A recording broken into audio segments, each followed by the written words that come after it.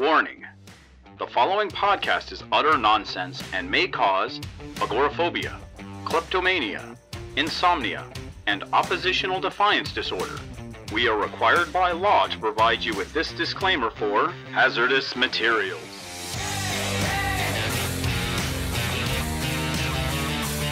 Welcome back to Hazardous Materials, the show that doesn't quite have a subtitle yet in our new and thrilling era. I am Gideon Gonzalez, and joining with me as always, Casey Johnson. And today we're going to be doing a little deep dive into some of the, maybe not quite obscure characters, maybe some of the fresher ones that were just announced at the big Disney shareholder meeting where they announced a lot of stuff. What, like 50? A lot of stuff. There's the Marvel shows like Armor Wars, Secret Invasion.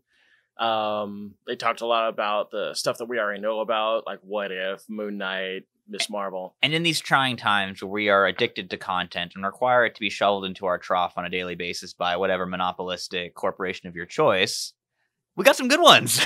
We did. We got some good ones, and with it, Kevin Feige took time to introduce some of the characters that have already been cast. And for the casual Marvel Cinematic Universe viewer, there's going to be some head-scratch moments. Like, who the hell is Kang the Conqueror? Oh, but I love that guy. Who the hell is America Chavez, and why is she important? She's great. Love her. What is the TVA? Because he had it on his shirt, but they never explained it. That's Loki. that's the yellow wire on your TV. No, that's a component. No. No, we're going to explain to you what all these things are. We're going to explain to you what the TVA is and how it is actually pretty cool. And we may see more of it later down the line, especially, I think, in She-Hulk, but we'll get into Fingers that. crossed. But first thing we're going to tackle is the finally revealed character that our boy Christian Bale is going to be playing. Yes. In Thor: Love and Thunder, which is Gorr the God Butcher. Who has a very metal-sounding name. He does have a metal name. He first shows up in Jason Aaron and Asad Ribic's Thor: God of Thunder series, where he's introduced as the big bad with a name like that. He's got to be. Yeah, I mean, you're Gorr the God Butcher. There's going to be some missing characters in your cast. He's got the classy... Or not classy, the classic, maybe a little classy, angsty atheist origin of, oh, gods exist and they didn't help me, I'll kill them all. So this is atheist god. Yes. So, yeah, he's not a god. He's an alien dude, a big gnarly guy, and kind of like Thanos or your Beta Ray Bills, just a big buff alien. Oh, okay. And he makes it his mission to kill all the gods with a sword called the All Black. Which, that's not edgelord at all. No, it's not. And here's what's kind of funny, speaking of edgelord. It got tied into recent edgelord poster boy Null. Yes. And that got retconned into being his first appearance. That Donny Cates made it so Null made the All Black, and it's a symbiote sword. It's silly, but I believe. We're not going to get into how ridiculous symbiotes have gotten. We're not here to talk about... We're going to talk to you why Gorr the God Butcher is not only important to the MCU, but why it probably leads directly to Natalie Portman getting the hammer. Yeah, so Gorr the God Butcher, his whole ethos was that gods hold mortals back, and that's why he wants to kill them all. Yeah. So the way Thor lost Mjolnir and how it found its way to Jane Foster, yes, I'll good old never Mew get Mew, over that. was Nick Fury whispered in his ear, Gorr was right, and that gave Thor that seed of self-doubt, and he couldn't lift Mjolnir anymore. Was that what happened in that? Yeah. I'd always wondered what happened. Yep. So Gorr was right, and Thor lost his mojo, and then without Mjolnir, then Malekith cut his arm off, and he had a little destroyer arm. Yeah, he had a golden arm for a very long time. It was pretty dope. It was pretty. He only recently got rid of it when he became the Allfather, the Big Papa. Was that the Allfather? He got his arm back. I thought he it was got when the Odin he got Force. Galactus's power costume. No, it was before that. Yeah, he got the Papa power, so he got the arm back. Yeah, that was in War of the Realms, I believe. I wonder if he got to sacrifice an eye for the Papa power. But yeah, Gorr the God Butcher, big fan favorite Thor villain. Like he's been around for less than a decade. I was really pulling for Christian Bale to be Dario Agger, my favorite corporate menace minotaur from our Immortal Hulk reviews. Precisely. But I'll take Gorr the God Butcher. Should be a good flick. Next up on our list is the villain that was announced in Ant-Man the Wasp, Quantumania. Great title. Love it. I love this. I love this. They're using a big tag villain People that read Marvel Comics know who Kang the Conqueror is. This is our... Oh, do you mean Ramatut? I mean Scarlet Centurion. Do you mean Immortus? Kang the Conqueror goes through many names because he is a long-lived and time-traveling kind of dude. I really expected him to show up in an Avengers title because that's the quality of villain he is. He's big league. Yeah. For him to show up in Ant-Man and the Wasp, I'm like, where are they going with this? I think it's just like starting it. Like, I think we will see kind of a lower power tier Kang in this movie, and then we'll get a further down the timeline Kang show up in an Avengers movie. So again, maybe even Immortus. Maybe my boy Ramatut. Yeah, so Kang the Conqueror has gone through many names. He's supposedly the ancestor of Reed Richards? Descendant. Descendant of Yes. Reed Richards. Okay. Okay, he's from the future, that's right. Yes. Okay. He's from the way the hell future. Kang the Conqueror's got kind of a unique look, and he's definitely sporting the classic 60s color scheme of maroon and green. Excellent Jack Kirby creation right there. Yeah. Beautiful outfit. Weird mask. Yes. Weird mask. I'm kind of curious to see how they they actually deal with that. in his early appearances in FF, they play with the idea that maybe it's Doctor Doom in the future. I'm buying it. They really play coy with it. I think later it turns out that he's a descendant of both Reed and Doom. So, well, he's being played in this version by Jonathan Majors, who recently came to fame with Lovecraft Country. yes, excellent show, and Jonathan Majors is awesome in it as Atticus. Yeah, I'm really looking forward to this, and I think that you're right. It might get to be something big, because as we know, everything in Ant-Man apparently influences the entire universe, including that rat. Yes, very important. Very important. And hey, with Cassie Lang showing up, also in Ant-Man, I see and where you're going with this. Kate Bishop being in the Hawkeye show, and another character we're going to mention later, I don't think it's outside the realm of possibility that we might get Iron Lad, another identity of Kang. Yes, Iron Lad was part of the Young Avengers lineup, which involves Cassie from Ant-Man and America Chavez, which we were going to talk about here in just a little bit. This is before he became an ass. Yeah, he sees what the future holds. I think Immortus shows him what the future holds, and he's like, oh no, I don't want to turn into that. So he goes back in time and founds the Young Avengers. As Iron Lad. And then he takes himself out of the timeline, and they take his cool future armor, and they put it on the Vision, and the Vision gets rebooted as him. And I loved Kid Vision. Kid Vision was great. Yeah, that's how they did bring Vision back. I was that, didn't they? very mad when they killed off my boy Iron Lad, Kid Vision, and brought back Vanilla Vision. Marvel's had a lot of problems with Young Avengers. It just seems like they've never had confidence in the title. Which is weird because I think right out of the gate it had a ton of clout. Like, Alan Heinberg was a TV writer. And he also worked, I think at that point he'd already worked on the Wonder Woman title to pretty big success. And he worked on the Wonder Woman movie. And who was drawing that? That was Jim Chung. I love his stuff. Yes, absolutely excellent stuff. I'm always excited to see Jim Chung on a title once again. He normally just does covers these days, but every so often he does interior work. So we're expecting this Kang the Conqueror character to become just as well known from deep obscurity that Rocket Raccoon was. I remember talking to my coworkers about Rocket Raccoon and just getting this scrunched up little face. Is like, in 2 years, your kids are going to know who this character is. I assure you. And you are going to know who this character is. Inescapable. Kang the Conqueror. Keep your eye out for this because he's probably going to be all over the place. I like you said, I think he's going to go out and infest the other MCU films with his variety of different identities. So next up on our list is a less historic character than Kang the Conqueror, but she made her debut about 11 years ago in the pages of Vengeance in 2009. That is America Chavez, who'll be played by Xochitl Gomez in Doctor Strange and the Multiverse of Madness, an excellent title.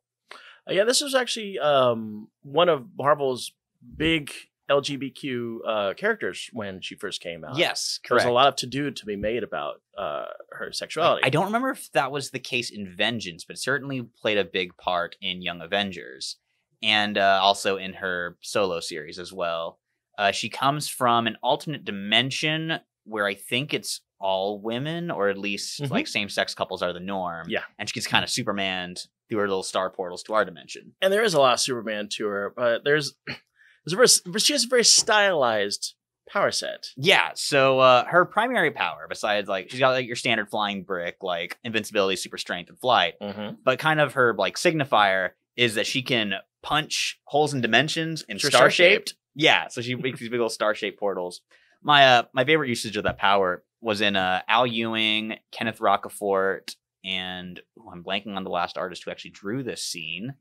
I want to say it was Steve Pugh. I'm not 100% sure on that. Hopefully I got that right. Oh, no, Travel Foreman. It's Travel Foreman. And when they brought her out, there were Marvel was trying to reuse a trademark that they hadn't used in a while, which was Miss America. Yes. So the scene in question is America has to get from one point of the universe to like way the hell out there. So she uses her dimension punching powers to access a dimension of pure kinetic energy, aka the punch dimension where Cyclops' eye beams come out. Right. So she enters this solid red field that just rockets her in a straight line from point A to point B. And it's, I love it. I've seen her pull the Rick Sanchez maneuver too, where she just keeps punching and punching, going through different universes. Yeah. To get to the right one. Yeah, America is such a fun character. I love when she's paired off with Kate Bishop, which is pretty often. She tends to follow her around to like West Coast Avengers and all that. But I really feel like Ultimates was kind of the best usage of her just because it was a big cosmic team and it was like, it felt like good recognition. Because like the Young Avengers typically are pretty street level, as with the West Coast Avengers. But this was like, yeah, this is a big power character. It's like when Luke Cage got put on the Avengers. It's like, yeah, there's a no-brainer. You know, I want to talk about the other Young Avengers, but I feel like I can't without spoiling a particular series that's coming out. You know what I'm talking about? Which series? WandaVision? Oh, yeah. Maybe we should hold off until we should probably hold off on that one. Watch that show and get back to us. And next one we're going to be talking about is not a character, but we're going to talk a little bit about what we saw in the background of the Loki special, especially the scene with Owen Wilson in it, which had the letters TVA. And I really thought that the trailer was going to explain what that is, but it didn't. Nope. It didn't tell you what TVA stood for. It didn't tell you what he is or why they got Loki. But we'll tell you. The TVA is the Time Variance Authority. Basically the time cops of the Marvel Universe. They go around fixing continuity gaffes, which was the initial joke in Walt Simonson's Thor, was that the TVA was just Mark Grunwald, iconic Marvel writer and editor, who was also a huge continuity hound. So he was always being like, oh no, you got to fix this, you got to fix that. So he made a little joke on his editor, who was always like, hey, you can't do this thing in Thor because this thing happened in this one issue from the 60s. Indeed. So Owen Wilson's character is going to be named Mobius M. Mobius, and he's a mid-level bureaucrat in this organization. From what I understand, they are going to enlist Loki to fix the problems of his presence, and that's why they got him in that cool cop suit. Yeah, his little. And normal suit there. The great DB Cooper bit. I love the DB Cooper from the back end. Here's another thing. God, I don't know if we should insult their intelligence by trying to explain DB Cooper to them, but basically he hijacked a plane and disappeared. Yeah, he got a whole bunch of money. He had a very iconic look because at the time DB Cooper happened, that they only had a sketch, and the sketch artist had dark hair, sunglasses, kind of an oval shaped face, and that's exactly what Mr. Middleton looked like at the very end of that when he jumped out. It's like, oh my god, that's DB Cooper. That's hilarious. They never found DB Cooper. They found some of his money, and there's theories that he got away and he's got all his money, or he probably died, because people shouldn't be jumping out of jetliners in parachutes with big bags of money. But I also really liked the little shout out to the Vote Loki series when he's got his little army of different warriors throughout time at the end. And his button on. Yeah, it was fun stuff. Yeah, it's suited. I like the fact he's wearing his the little horny thing. Yeah. I'm really looking forward to Loki. I'm really glad that the show is showing up sooner rather than later. We've got WandaVision coming out on the 15th of January. We've got Falcon Winter Soldier coming out in March, and then we got this show coming out in May. Oh wow, they're really hammering them out, huh? Well, yeah. I guess when you got 10 shows on the horizon, and when you got a pandemic that just pushes everything back, your schedule gets a little compact when 2021 rolls around. So I'm not arguing. Yeah, I'm super excited for 2021. Nothing else, we'll have a lot of TV to consume. Yes, indeed.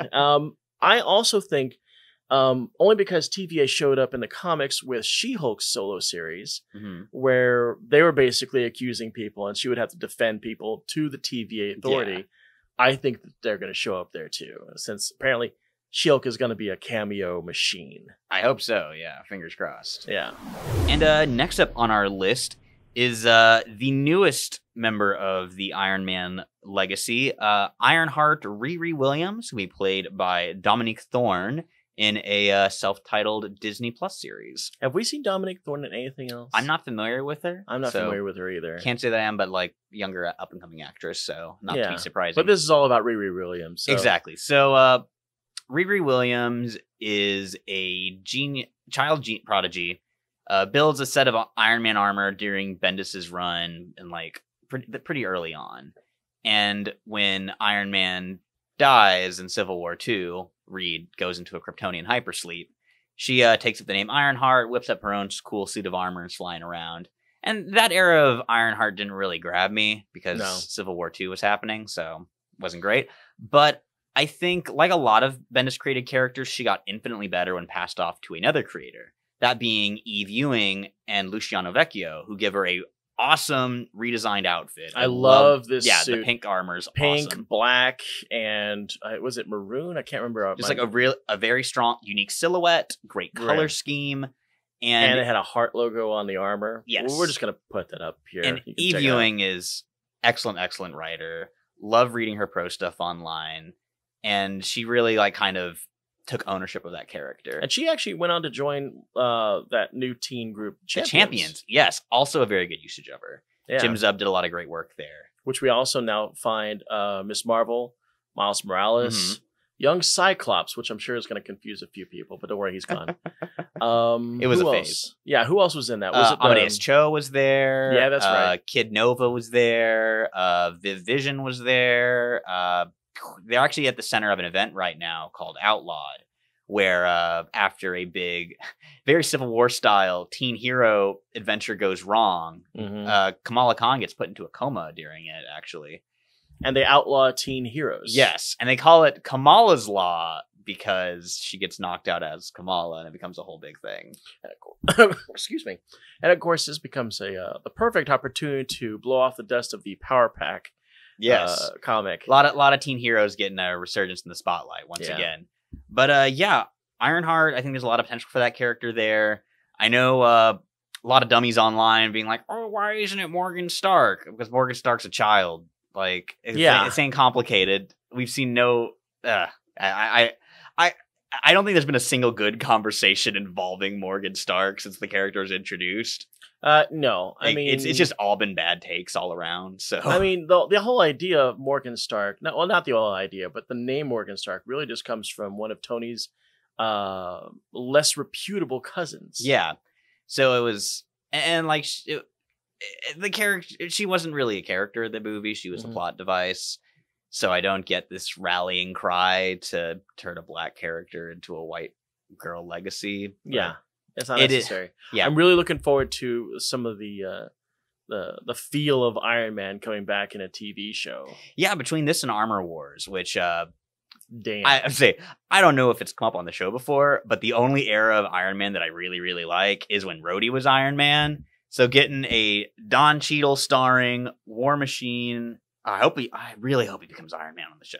Like, that's my number one hope, is we get Rhodey wearing the red and gold. On do that bit where he's talking on the phone and goes, Iron Man, let me grab him for you, and puts on his helmet. Yo. Because I've been sitting here waiting for you to finish because I was going to bring that up. That's hilarious. God, Rhodey as Iron Man was such a good era. Yeah, I hope Mr. Rhodes, can we please speak to Iron Man? Sure, one moment. This is Iron Man. 10 out of 10. Yeah. As you know, I'm not a big Iron Man guy, but I do like Iron Man supporting cast. So killing off Tony Stark and allowing his supporting cast to blossom. Like, look how happy Hogan. He's having the time of his life in those Spider-Man pictures. One of my friends growing up, Armor Wars to him was like the Mutant Massacre is to me. It was like his favorite event. Yeah. And so therefore, even though I didn't really get to read the whole thing, I'm well versed in it just because I was inundated by facts. My boy Stiltman's there. So There was, you know I'm down for that. So I'm curious if we're actually going to see, let me do a list here, Stiltman, Stingray, Titanium Man, Crimson Dynamo, The Melter, the Unicorn. Yeah, all these characters going to go show up in some weird cameo fashion. Maybe. But all I know is I'm excited about the Iron Man franchise, which is not words I've ever said in my life. All right, next up, we're going to talk about a character that's really actually already appeared in Captain Marvel as a child, and it is Monica Rambeau. Yes, one of both of our favorite characters. Yeah, she is my Captain Marvel, my favorite character to hold the mantle. It's a competitive field because there's a lot of great captains out there, but Monica is, I think, the best. Yeah, I mean, sorry, I was about to tread on your words. I was really trying not to. But back in 1980, when the original Captain Marvel died, Marvel was really kind of sitting on this IP with no real direction to it. I mean, yeah, we had Miss Marvel, but she wasn't doing anything at the time either, so there was really no quick legacy on this. Yeah. So they came out. It was an Amazing Spider-Man annual. Spider-Man annual, I think 16 by my boy Roger Stern, favorite Spider-Man writer, yeah, and favorite Avengers writer. So I guess Monica, I forget the accident that gave her powers. It involved cosmic rays. It was like some machine cosmic rays, unimportant. What is important is what she did. She got whip ass. Yeah, she did whip ass, but she got a costume out of a Mardi Gras bin because she was a New Orleans cop. And as a matter of fact, a lot of her storylines dealt with New Orleans until they yanked her in to mid-80s West Coast Avengers, I believe. And she wasn't a West Coaster. She is a mainline Avenger. When Roger Stern was on the title, she became the leader of the Avengers. Yeah. And she oversaw, I would say, the greatest Avengers run of all time. You've got stuff like Under Siege in there. Like, it's iconic stories. When they go to Olympus and to go save Hercules, and Namor gets his arms broken by Neptune, that stuff rocks. Is the siege you're talking about, is that when the Masters of Evil stormed the Avengers? Yes. That is, to me, like, the Avengers story. That is a really good story. Real good stuff. But back to Monica. Yeah, our girl Monica was the child character in Captain Marvel. Now she's going to be in Captain Marvel 2. But she's also going to be in WandaVision. Which I was very surprised by. I'm very surprised by because she has no connection to those characters whatsoever. Yeah, if there was going to be a show with Monica Rambeau in it, I was hoping it was going to be a Next Wave, which, great comedy book that I've been praying for, like, an adult animated series take on.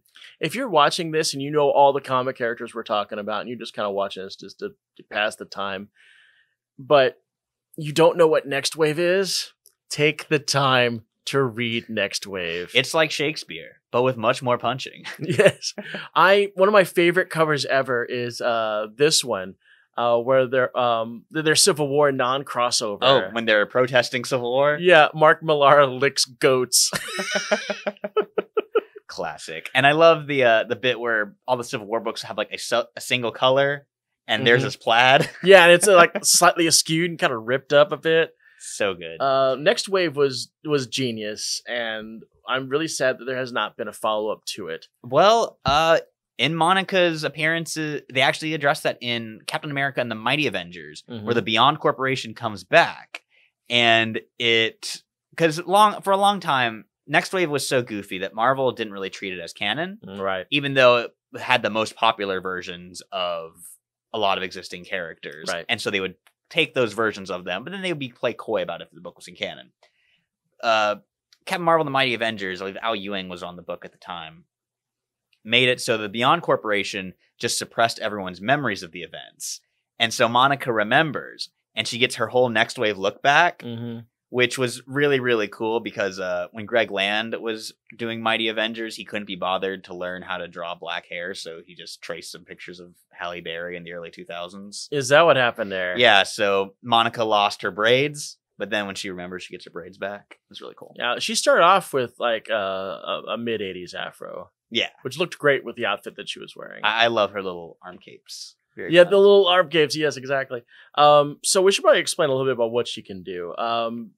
She's got energy powers, but they're not quite Captain Marvel's. She can turn powers. Into energy. She can transform into energy. So she can physically turn into light and pew. Yeah, so when she lost the title of Captain Marvel because Marvel wanted to give it to a Legacy character, so they found a character named Legacy. Yeah, Turned out to be our old Captain Marvel's son. And I love Genesis' run on the title. I did. And I thought loved it. Photon was a badass name. Peter David wrote it. Yeah. I'd say Photon was a great new name for Monica. Did not like Spectrum as a name for her. Yeah. I thought, especially because she already had Photon, which was a great name. Don't know why they need to change it. It was really kind of sad, too, because once Gina Svell lost the Captain Marvel title, he took her second title from her. So he became Photon. Oh, I didn't even know that. And that's what turned her into Spectrum. Oh, that's lame. It was I thought lame. Genesis has been dead, though, hasn't he? Genis dead. He's been dead for quite some time in the Thunderbolts run. He's not really dead. They fractured his persona and scattered amongst the universe, and they just never bothered to go back. He's functionally dead. He's functionally dead. He's been and dead. then for wasn't Phyla was Captain Marvel for a bit before she became Quasar, right? Right, a very short time. Yeah, I preferred her as Quasar. And then after that, it languished. It didn't go anywhere. And then Carol suddenly, got it. Yeah, Carol came by, and the first time that Captain Marvel was used on her was in a Spider-Man. It was Avenging Spider-Man number 8, number 9, I believe. Yeah, somewhere in that ballpark. Yeah, and I was super excited about that because Yeah. I loved Carol Danvers, and I love the Captain Marvel legacy. All the characters that have carried Captain Marvel, I've loved, but Carol's been my favorite. Yeah. I mean, I know that Monica's your favorite, and that's okay.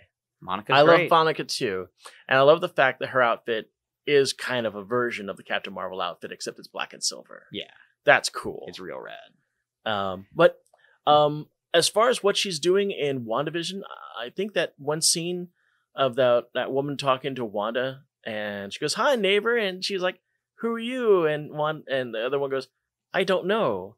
I'm pretty sure that's Monica Rambeau. I know she's the character that gets kind of like blasted through a building at one point in the trailer and like kind of skids through a field.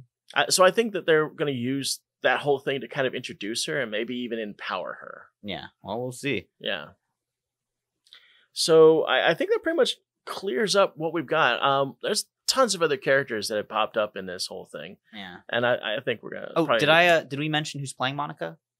No. It is Tiona Paris. Tiona Paris. Who the only thing I've seen her in was in Dear White People, the movie, not the series. I like the series. I haven't seen the show, but I saw the movie and she was quite good in it. So I'm excited to see her take on Monica. I think I saw the movie once, but I've watched all 3 or 4 seasons of the series. Didn't realize it went up for that really good. That's what I've heard.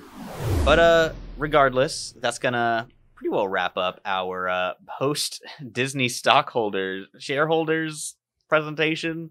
Now, we really didn't know what we were going to do with our next episode because we're kind of like banking them up to release.